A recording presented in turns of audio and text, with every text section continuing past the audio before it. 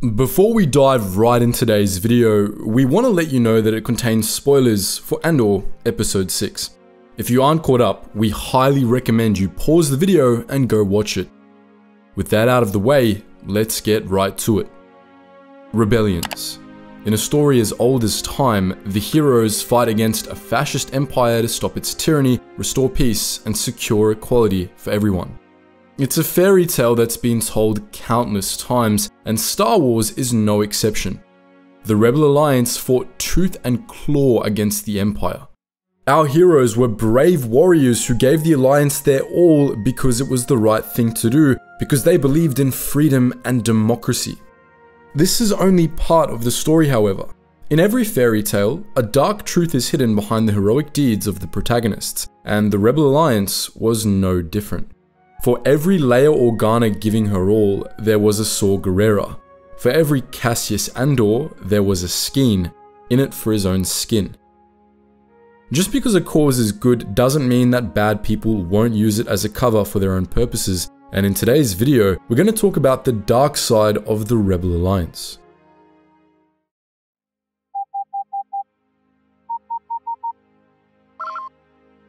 Attention, Sergeant on deck! Fans of the Clone Wars and Rebels will remember Saw Gerrera, a rebel from Andor that many have conflicted opinions about. During the Clone Wars, his planet was ripped apart by a horrific war. He and his sister were part of the Resistance, but they were under-equipped and untrained. The Jedi stepped in to prepare the freedom fighters with great success, but the fight came at a great cost to Gerrera, who lost his sister. The loss broke him. With nothing left to lose, Gerrera left Andor and took his fight to the galaxy. After the fall of the Republic, he continued operating a small resistance cell that became one of the first cells in the Rebel Alliance. While his heart was in the right place, however, his methods were often so extreme it made the moderate rebel leaders incredibly uncomfortable, and for good reason. To put it bluntly, Gerrera was an extremist bordering on a terrorist. He may have been fighting the Empire, but in his vengeful fervor, he didn't care who got caught in the crosshairs, nor what would have to be sacrificed. In 3 BBY, he orchestrated the death of Moff Quash Panika by rigging a bomb to detonate in his residence.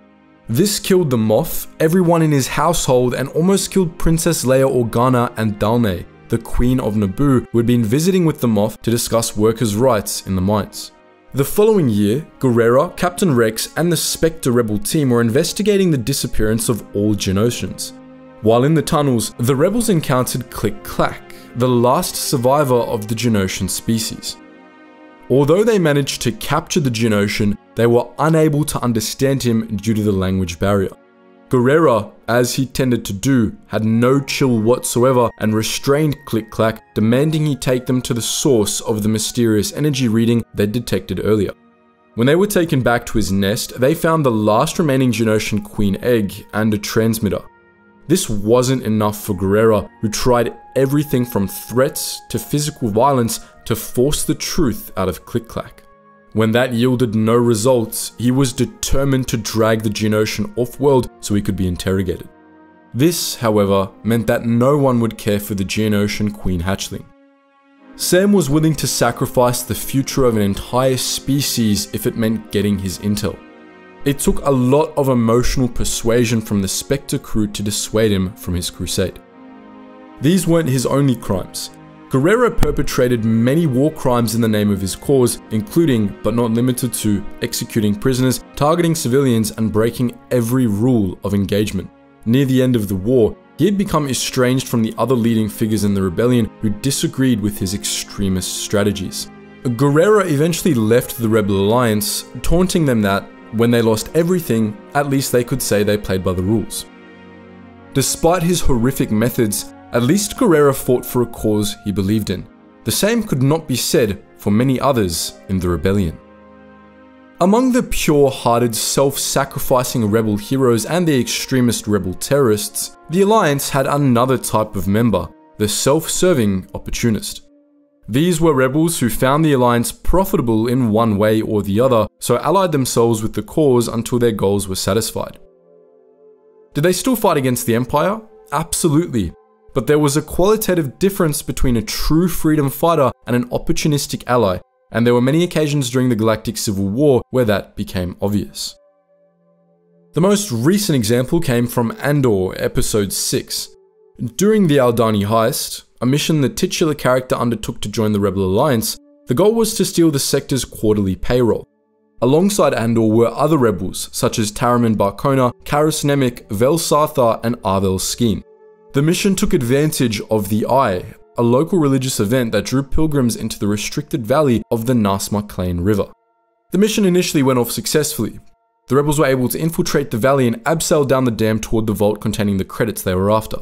Sarthar orders the local commander, Bihaz, to open the vault under threat to his family. The commander cooperated fully, even convincing several Imperial soldiers to lay down their weapons. The rebels were exposed when Corporal Kimsey and his troops discovered several Imperials led by the double agent Lieutenant Gorn loading the credits into the rebels' freighter. A gunfight broke out, during which Taramyn was killed when Skeen took cover to protect himself rather than provide cover for him. When they finally took off, the heavy credit cylinders fell and crushed Nemik, causing serious damage to his spine and paralyzing him. Following Nemik's directions, Andor began heading toward Fresno where they hoped to find him medical treatment. This is where Skeen showed his true colors.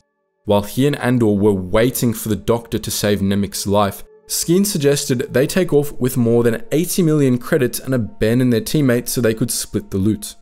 In the episode, Andor proved himself to be one of the pure-hearted rebels by shooting him for his treachery, but we're sure that if someone else had been in his position, it may not have gone the same way, and the Rebel Alliance would have lost a huge source of credits that they desperately needed for their war efforts. Skeen wasn't the only one. For every Leia and Andor, there were several Skeens just looking out for themselves. This wasn't the Rebel Alliance's fault, however. At the end of the day, a righteous rebellion against a fascist oppressor is still a war, and all wars draw out not just the heroes, but also the worst people. That's how the Empire actually had good soldiers in their ranks sometimes, and how the rebellion ended up with people like Gerrera and Skeen.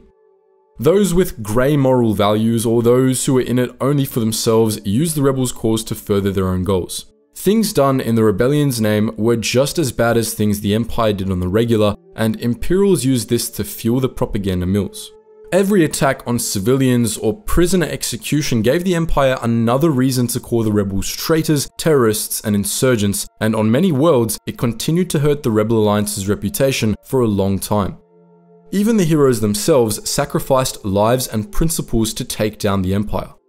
Let's not forget how many thousands worked on command ships or how many lives were lost on the Death Star. It wasn't just people like Gerrera or Skeen who perpetrated heinous acts, it was the rebellion as a whole. Such is the nature of war. But what do you think? What was the worst thing ever done in the rebellion's name, and do you suggest we make a separate video on it? Let us know your thoughts in the comments section below, and as always guys, thank you so much for watching, and I hope to see you in the next video.